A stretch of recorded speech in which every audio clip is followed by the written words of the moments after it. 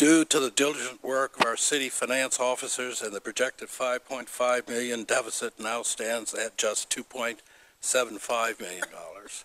In order to erase the remaining gap between expenditures and revenues, I am proposing that we use the city's unassigned fund balance or the surplus from prior fiscal years to balance the budget. This is the wisest way to deal with the current deficit. I do not want to lay off employees. We have already cut the budget by $350,000 in this proposal on top of the $10 million in cuts over the last 3 years. We can't cut any more without affecting programs and services. With the option of a tax increase off the table, the use of the budget surplus from prior years to balance the budget makes perfect sense.